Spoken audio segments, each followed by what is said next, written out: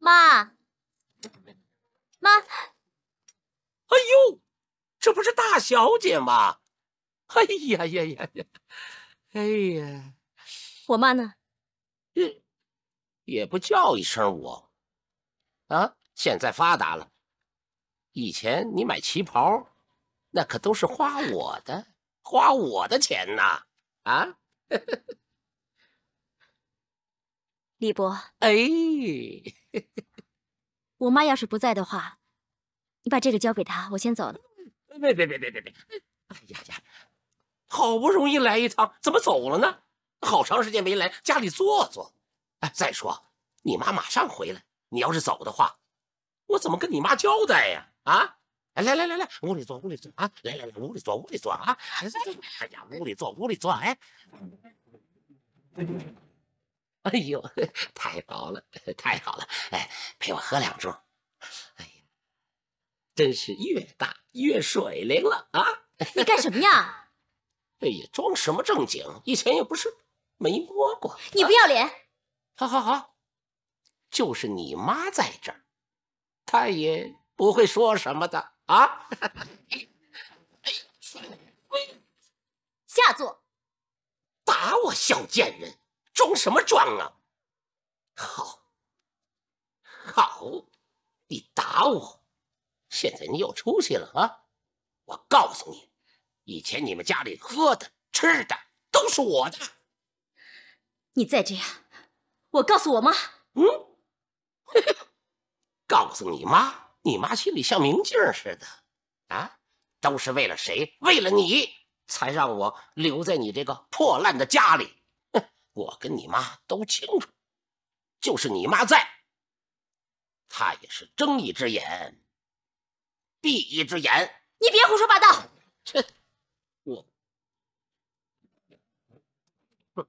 你可以去问问她。上次我摸你那2把，就是她开的门。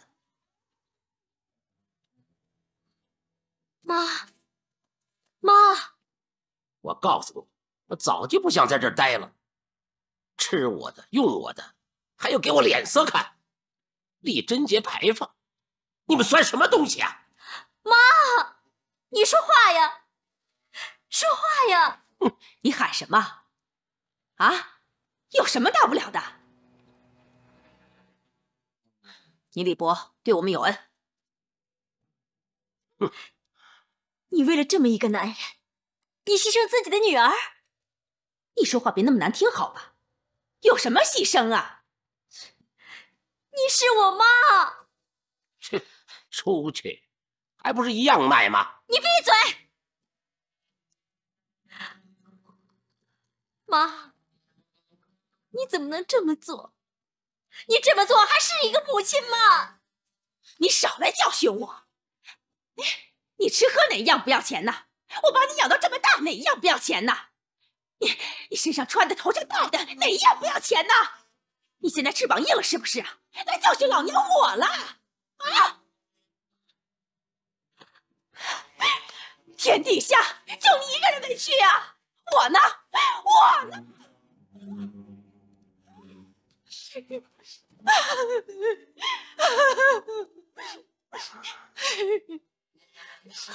慢着，就这么走了？刚才那一巴掌怎么算呢？算了，他带回来的钱够还你的了。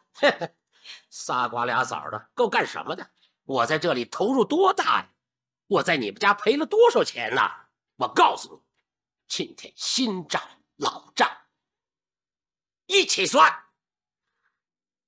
我没有带钱。没钱啊？没钱有别。要干什么嘛？这不关你的事情。这没钱，你给我放手！你给我放手！你要干什么你要干什么？你别说，我告诉你，别再跟我来这套。长卫，干什么你？放手！哎呀，滚一边去你！你敢打我？看你这不想活了，你干什么东西啊？在这跟我装啊？去，滚一边！你疯了你！敢打我！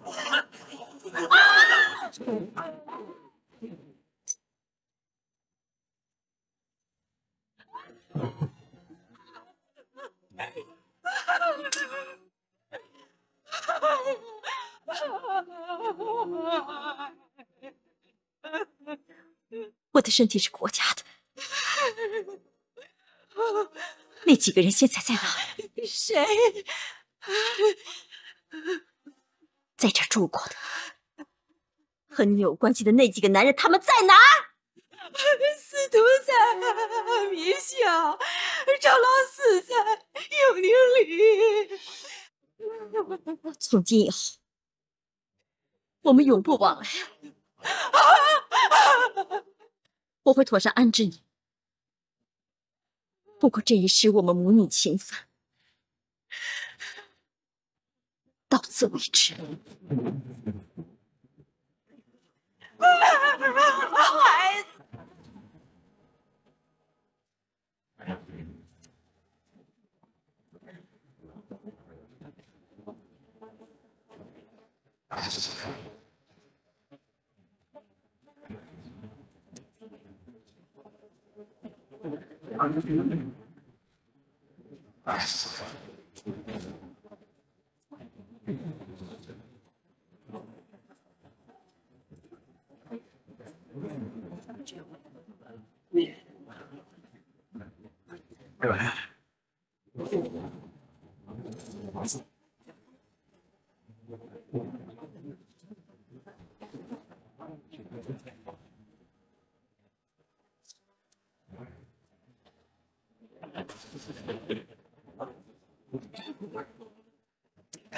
你找谁啊？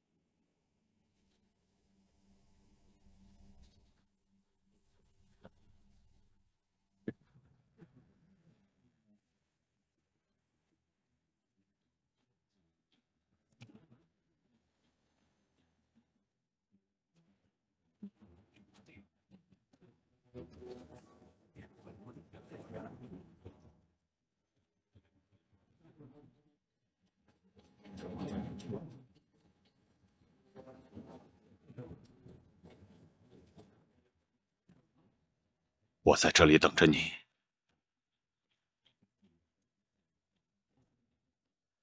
你回去吧，我一定可以。小心。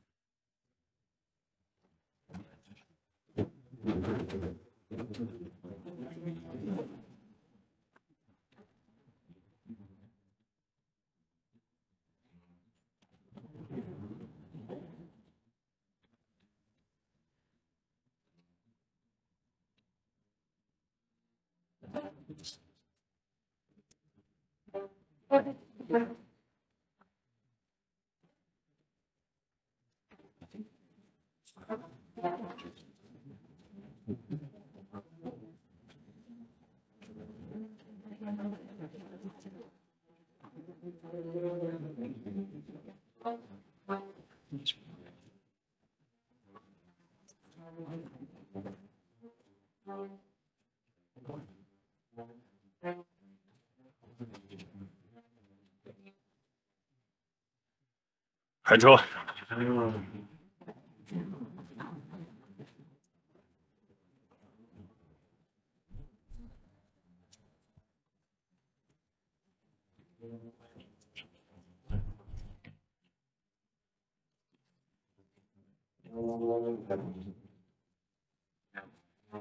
钟离，这是前2天丁四桥抓的徐三翁的审问资料。这份材料你仔细的看一下吧。那个徐三翁不是已经放走了吗？徐三翁已经给放走了。哎，东扯西扯1个多小时，什么重要的也没问到。得了，走走程序吧。唐瑞玲，开门！什么事啊？明天再说吧。快开门，我有急事。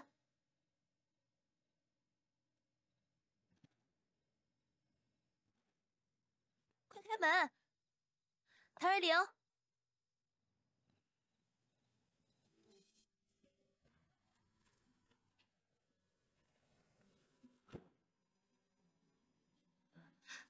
你告诉我是谁让你这么做的？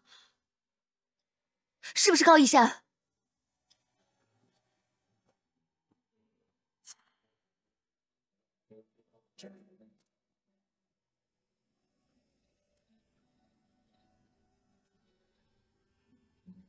钟离，你别说了，我说过这是我心甘情愿的。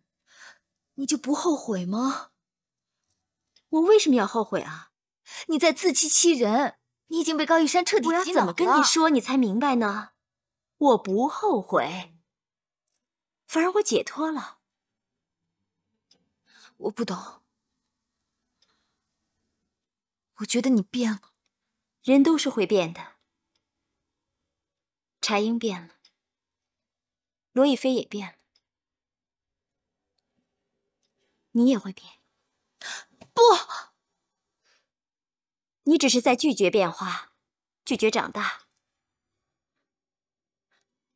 你让我觉得你变得特别可怕。以前你不是这样子的，那个活泼可爱、单纯的谭瑞玲已经不见了。没什么可怕的，我把什么都看开了。也许就像人们说的，杀人能够带走人的灵魂。你杀谁了？你回去吧，不用担心我，我一切都好。你走吧。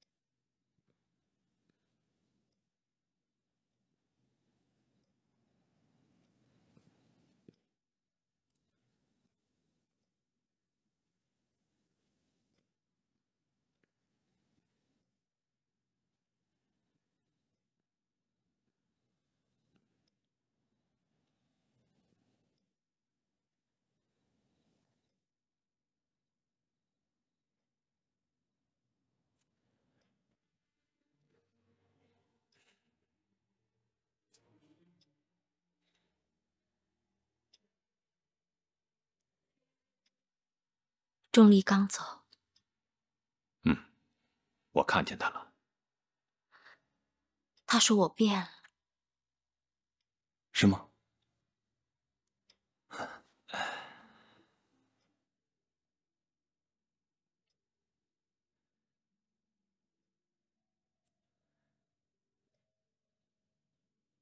你是变了，变得更有韵味了，更漂亮了，更成熟了。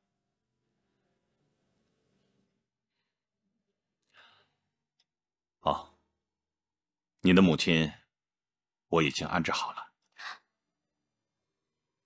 你知道？雨夜，3个跟你母亲有关系的男人死在不同的地方，其中一个死在你家里。出了那么大的事儿，我能不知道吗？这其中的由来，恐怕不用猜也能想到。我已经把你的母亲送回了松江老家，给了她一笔钱，足够她生活了。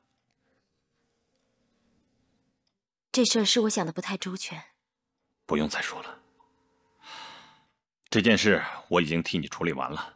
这3个男人都是死在他们愤怒的债主手里。谢谢你。该说谢谢的那个人是我。我的任务完成了。是啊。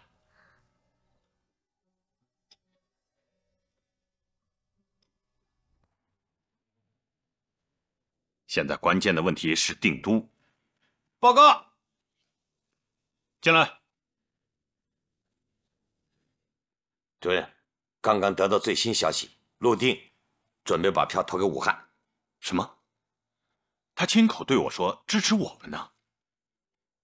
晚上的时候，有人亲眼看到他从光武的住处出来。唉，礼节性拜访嘛，这不能代表他就转向了。主任，你知道吗？陆定的女儿女婿这些年在日本经营海域捕捞，欠了很多钱，在台高筑，是光武把他的女儿女婿救出来的，人就在他手上。这也不能代表什么。行了，我知道了，你们去吧。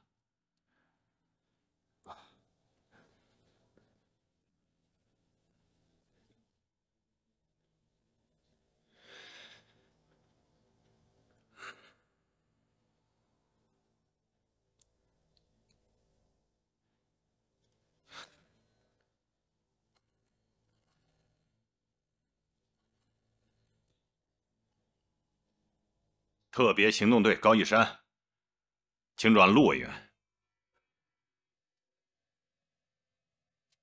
老陆啊，我们有多久没出来走走了？哎呀，得有1、2年了吧？自从北伐开始，我们就都忙起来了。时间一晃过得真快啊！我前几天就想给你打电话，结果一忙又给忘了。倒是你先想起了我呀！我们俩认识多少年了？哎呀，有20几年了吧？是啊，我还记得刚认识你的时候，楠楠才这么高。哎，对，那个时候啊，连叔叔都叫不清，只会叫嘘嘘。对，叫嘘嘘。哎呀，老陆啊！如今党内像咱俩的友情这么深厚的不多啊。我知道现在给你提这样的要求很为难，但在这关键时刻，我还是希望你能够站在我们这一边。哎呀，老高啊，在这个世界上，楠楠是我唯一的亲人，特别在现在这个社会，唯有亲人才是最可贵的。为了我的家人，我情愿做任何事情。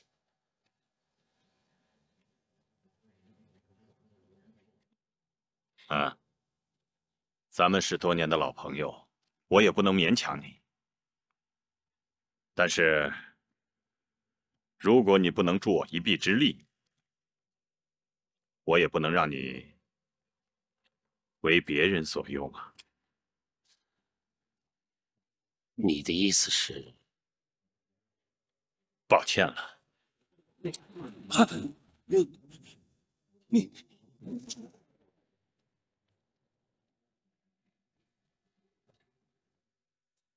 主任，结果还没出来。这是关武给我们设的圈套。刚从内部得到消息，陆定女儿女婿是在关武手上，但老陆并没有转向。这还见鬼！高啊！关委员啊，这个武汉胜利是一定的，只是我有一点想不通，老陆怎么突然间莫名其妙的就自杀了？不可思议啊！哦，对了，他一定是觉得自己实在没有政治前途，绝望了。对，不至于啊，来投靠我们啊！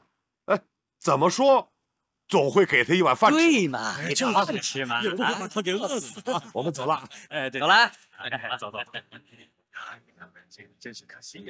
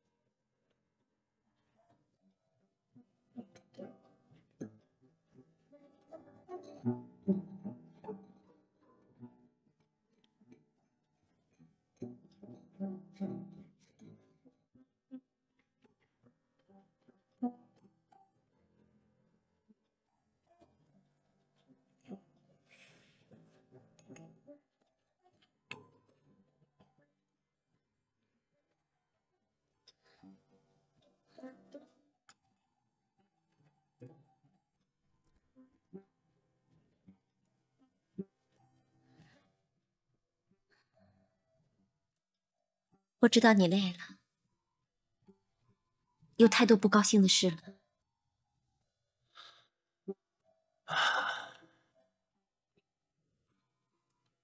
是有点累了。监督的事情失败了，不能怪你。你那么厉害，总会有办法的，对吧？我也不是总有办法。在我心里，有你，我什么都不怕。你就是万能的。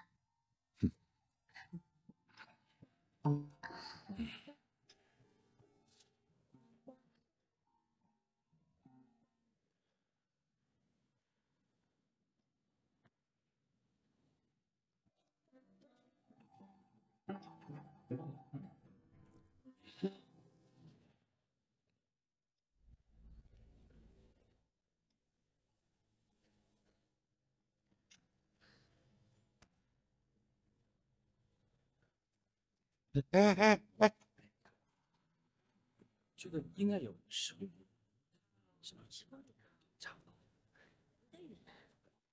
我要是你，我就不进去。为什么？你看看，都烦成什么样子了！我刚被骂出来，就为迁都的事儿，关武那个老家伙把我也给骗了，真是一言难尽呐。花了这么大力气，到底还是败了。投票虽然失败了，都还是要迁的。我们无论如何是要在南昌扎下大本营的。什么？哦，就因为大老婆闹腾，就不置办外宅了。既然名正言顺的不行，那只能来硬的了。那既然怎么着都会迁都，那何必费这么大力气去拉选票呢？这我怎么跟你说呢？哦，这老爷要娶二房，他不仅仅是要娶二房，而且还要把二房扶正。结婚办酒总得来客人，你说那客人是支持大老婆还是支持小老婆？这就是拉选票的作用。只要客人来得多，就证明人家认可。人家认可的话，那就是大老婆再闹也没用，早晚会成弃妇，明白吗？哦，哎，这就是政治的艺术。哎，你看，哎，烦成什么样子了，你还去碰钉子，你傻呀？啊，你还不赶紧该干什么干什么去啊？艺术，这算什么艺术？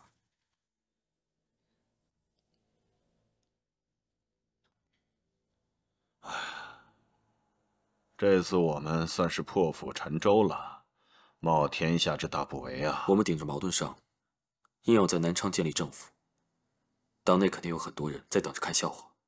没办法，不签不行了，箭在弦上，不得不发呀。那政府如果真的建立在南昌，却没有委员区的话，更为难堪。走一步看一步吧，多事之秋不容易。哦，上面给了我们明确的任务，江州的燃眉之急就是清除激进社团，反党分子一个都不能留，懂吗？懂。怎么开展？是这样，让队里的人每人都写一份思想汇报，5000字以上，主要关于他们对江州的反党团伙刀锋队的看法，同时还要监视每个人这几天的言行。2手材料一比，谁是反党分子，就一目了然了。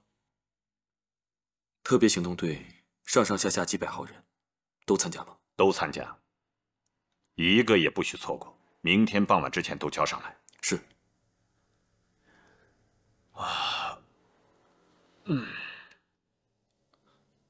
您的头疼比以前更频繁了。这老毛病去不了根儿啊。我看是不是把义母从乡下接过来，有她在身边照顾您，终归会好一点。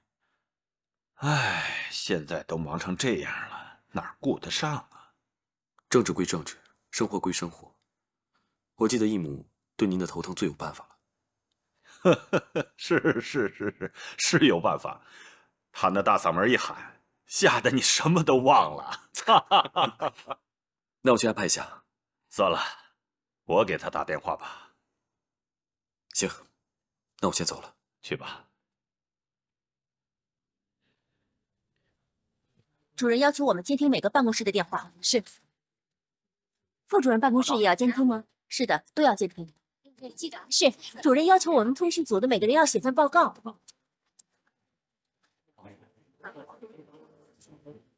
哦，对，好的。好的。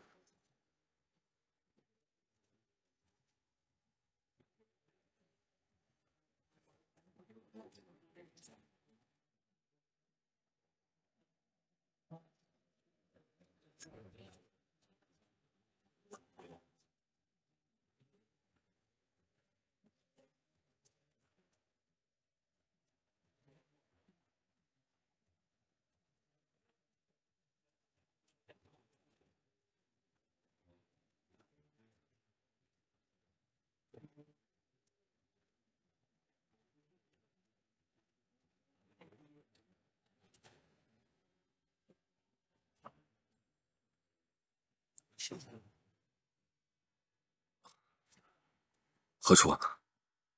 督促着他点儿，明天必须交上来。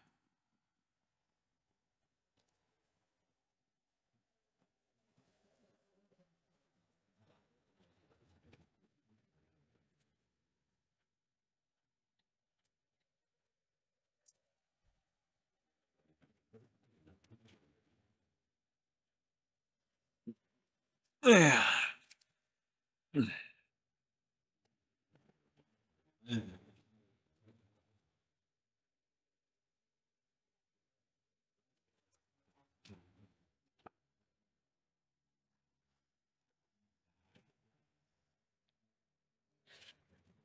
哦，请给我接5547。谁呀？姐，是我。你电话来的正好，该给我寄钱了。不用给你寄钱了，这边都安置好了。你过来吧，我让人去接你啊。怎么，你那些个小老婆还伺候不了你？叫你去干什么？别瞎说，我最近特别累，头疼病又犯了，也只有你能治，比大夫强得多。说到底呀，还是老夫老妻好啊！啊，过来吧，啊。行，叫俊峰过来接我吧。好，没问题。嗯。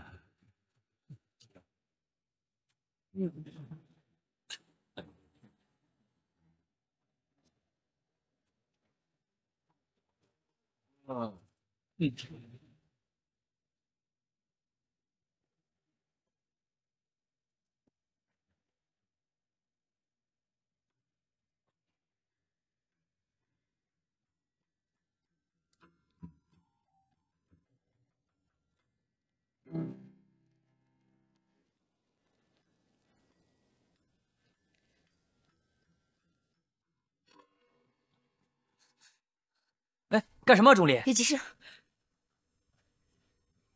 哎，钟离，主任，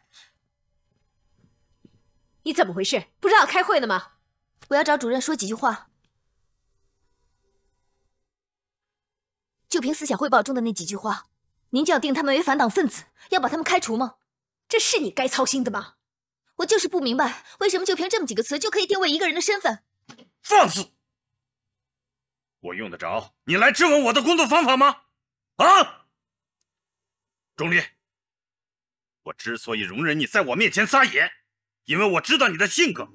但是你给我记住了，这是我对你的爱护，而不是做上司的无能。哪轮得到你插嘴？出去！钟离，我说你神经出问题了呀？啊？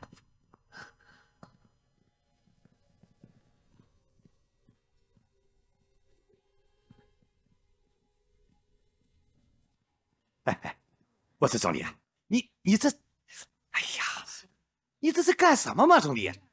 哎，有些话只能在私底下说，你有几个胆子，竟然在主任面前说？你干脆去质问高层算了。这事儿就先这样吧。那这几个人怎么处理？开除，随便找个理由。这事儿你和老钱负责，知道该怎么做吗？明白。去吧，维军留下。我就是觉得不公平嘛，就这么随随便便给这几个人定罪，就把他们给开除了，那他们将来怎么生活呀？特别行动队开除的人谁还敢用啊？他们就算不是反党分子，也有反党分子的嫌疑。咱们这是什么地方？啊，有嫌疑的人就绝对不会用的。再说了，这是你操心的事吗？你呀，早晚要吃亏在这张嘴上。你算老几啊你？我只不过是路见不平而已。轮得着你管吗？你以为你是谁？做了几个任务就连自己姓什么都不知道，还敢去质问主任？你真拿自己当英雄吗？到现在还不懂规矩，扣你3个月的薪饷，赶紧去给主任写份检查。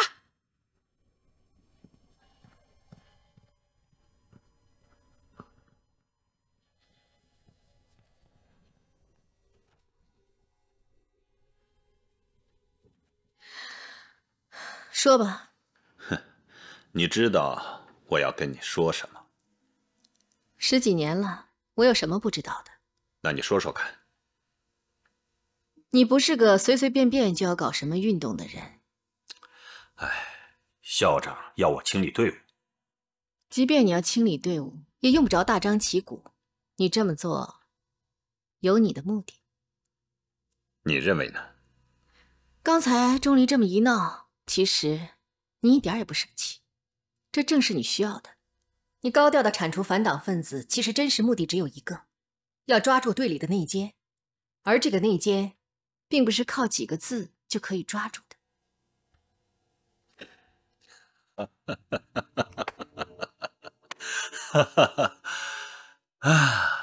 生我者父母，知我者为君也。谢谢。那么接下来该怎么办？孔丽萍是最好的诱饵，在学校的时候曾经参加过江州的激进社团，内奸的嫌疑最大。啊，他的审问由你亲自进行。好吧，需要我审出点什么吗？不管他说与不说，在别人看来他都说了。明白。对谁公开？只有你和我。俊峰要查就查个彻底。你不怕我就是那个幕后黑手吗？你是吗？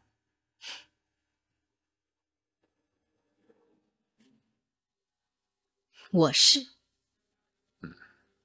没错。你是钻到我肚子里的孙悟空。唉，选票的事，校长已经非常恼怒了。这次的事千万不要办砸。是。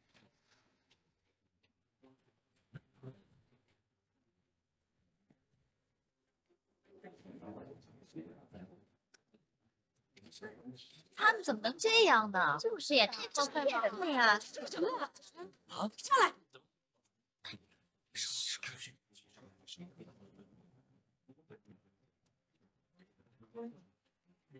快点儿！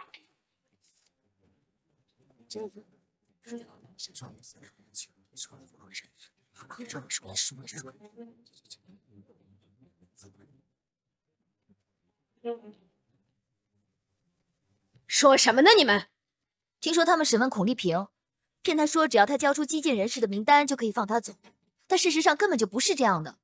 他们明明是要把他遣送到海岛监狱去，对外宣称是孔丽萍犯了什么错误经济，就是，这不是摆明骗人吗？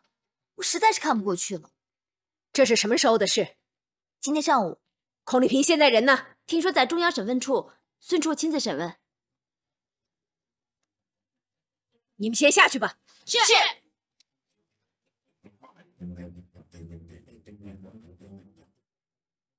老孙，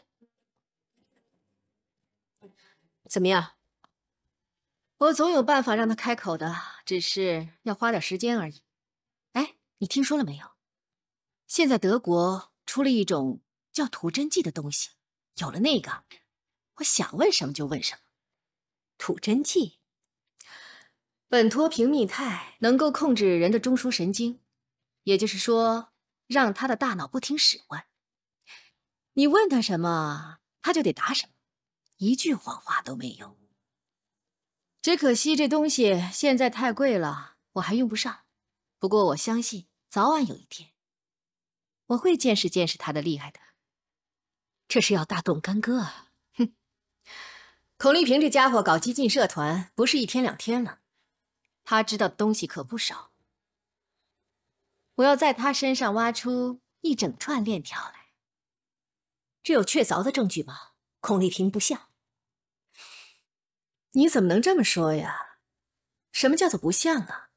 而且越是不像，就越是厉害，说明在内部隐藏的越深，就越是一条大鱼。这是要大开杀戒呀！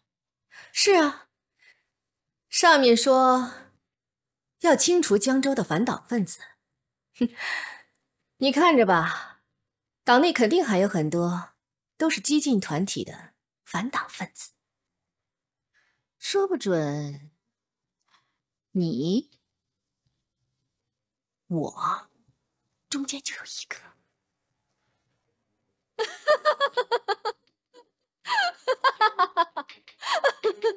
哎呀，我真累了，我上去歇会儿。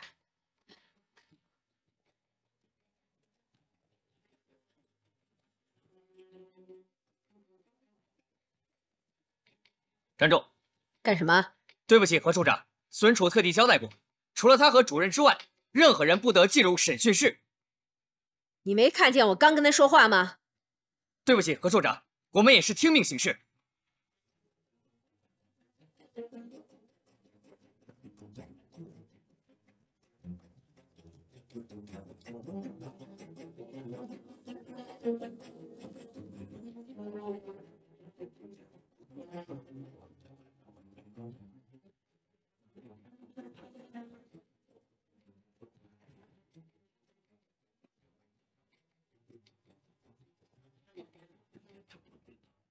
怎么样？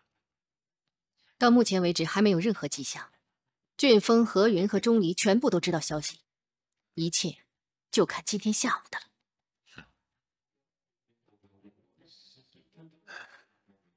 孔丽萍招供的消息，不要通过我们的嘴说出去。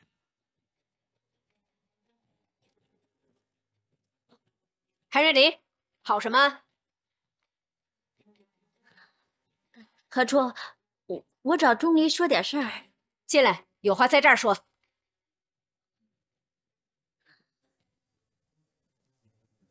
我听说孔丽萍招了。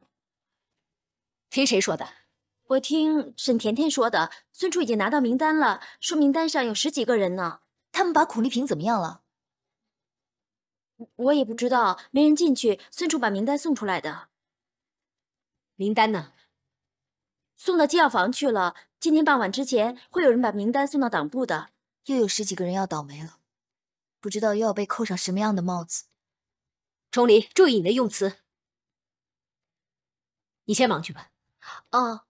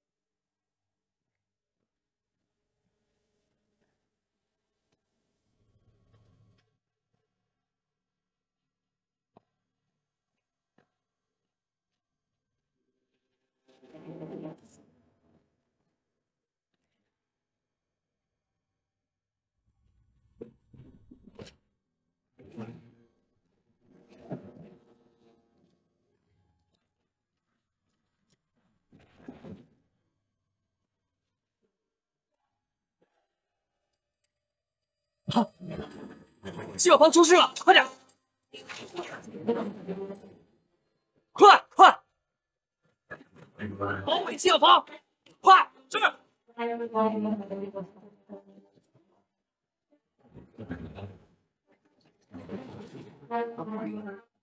快速！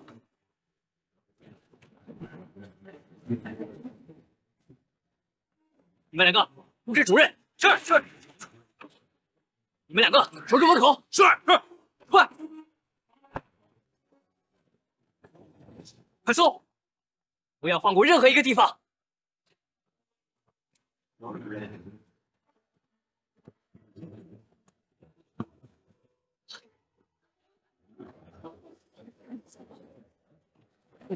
赶快汇报。是。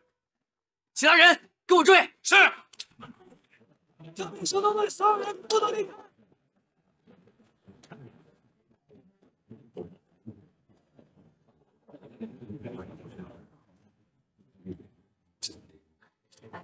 快！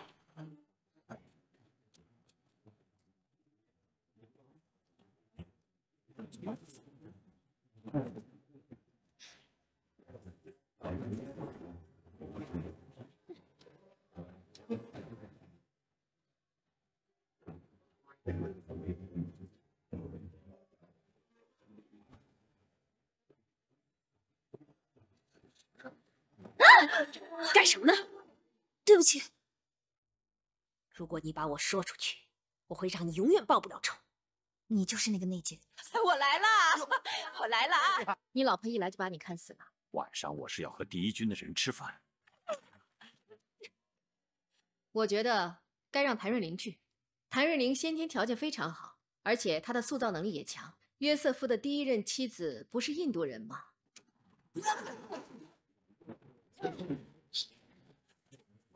嘘，我转了2次戒指，为什么不救我？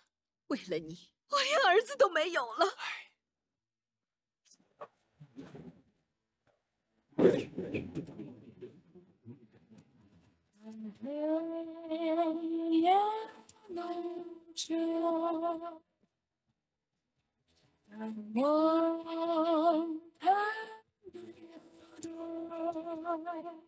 在全世界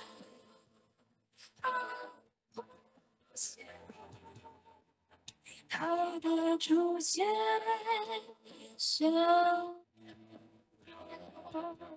在小说用尽力气的手白天阳光闪耀再到风沙舞最讨厌的时候经历几番伤，再去忘你微笑。正义有些不掉，永远在下一座鸟。如今练起微笑，代替人怕生老。在冰杯下有泪水，早从死角去脱逃。如今练起微笑，黑暗太煎熬。让心两位光芒才是有对你的不保。